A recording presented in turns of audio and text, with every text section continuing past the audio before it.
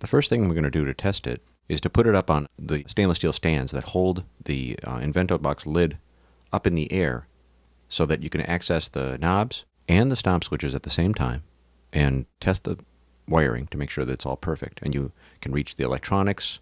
Here's the stands. We poke them into the screw holes.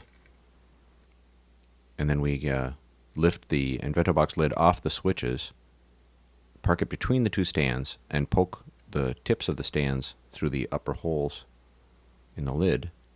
And the lid rests against the stands and floats above the knobs on the lower part of the enclosure, giving you access to the switches, the knobs, and the electronics and cables and connections all at the same time.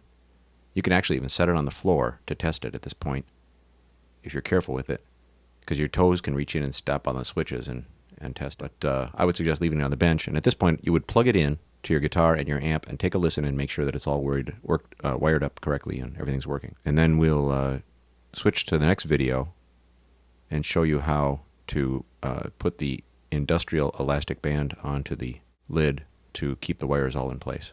Now we're going to put the industrial elastic band on to make sure that all of the pot wires remain in place and can't come loose. There it is, the ZVEX industrial elastic band. Set it off to the side for a second, take the lid and turn it over and set it down just below the enclosure so that it's resting at an angle. Now you have access to all four sides of the lid. Stretch out the industrial elastic band between your fingers so that you can form a rectangle and lift it over the top of the entire lid there onto the edge of the tray and gently let it sit against the edge of the tray. Now we have to make sure that there aren't any lumps or bumps or twists, or I can see a twist right there. We'll have to fix that. So you move this thing around a little bit until it's on the very edge of the tray and is covering up all of the pots so that none of the jacks are exposed and all the wires are being held in place.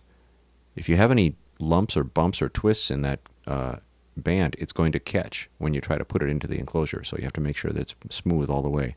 Push all the wires in nice and snug. Make sure that it's perfectly even and uniform all the way around. And now you can choose to, if you wish, put a piece of black foam. There's several pieces that come in your kit into the bottom of the tray. It's not necessary to use the black foam. We're going to skip it ourselves. We're going to take the channel 2 and channel 1 cables and move them to opposite sides so they don't get trapped underneath or across each other, and also so they don't end up underneath the transistors, which stick out pretty far so that there's no room for a cable underneath those. Then tuck the lid in and push it down. It should go in pretty easily. And now you can insert all of the thumb screws to hold it down so you can do final test and make sure that the thing survived being put together.